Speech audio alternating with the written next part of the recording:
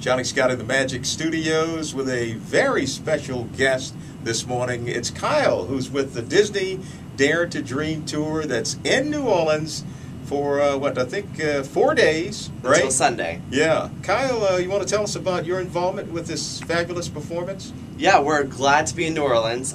We're bringing Tiana home. Our show features 3 shows this year. We start off with Princess and the Frog, we move into Cinderella, and then we have the newest Disney movie called Tangled. I promise you will love this show. It's an exciting, action-packed show. We have Tiana and Naveen, of course, and you will see them as humans and frogs in the show, which is really cool that we're the only show that has that. We have Cinderella, and she finds her Prince Charming at the ball. And, of course, we move into Tangled, and her and Flynn Rider are breathtaking, and you will love the show.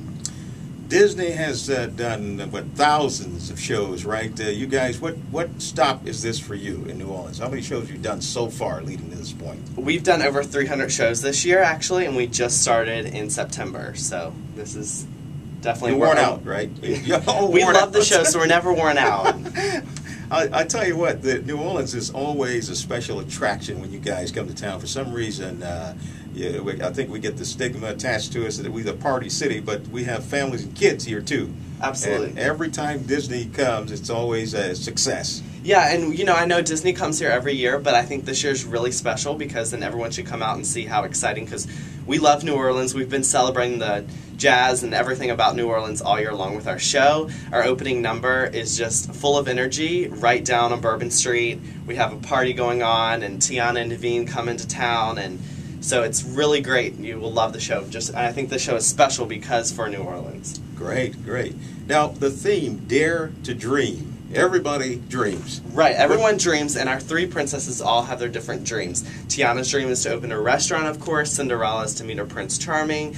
And Rapunzel wants to see the lights. So they all have their dream, and that's what's great about our show, is bringing little kids to the show, or kids of all ages can get something out of the show and just show that anything is possible as long as you dream and work hard for it, and dream will come true. Everyone loves a great love story. Like you said, kids from 2-year-old to 62, 72-year-old. Exactly. Our show is very much for all ages, not just kids, adults. I love the show to watch it, and it's not just for, we have 3 princesses in our show, but it's not just for little girls. We have tons of things for boys too. And in Tangled, we have a tavern scene where there are thugs out there with swords and knives, and we have all 9 princes in the show also, including all 9 princesses in finale. And I know this is going to be a great show because, as you know, Disney never disappoints.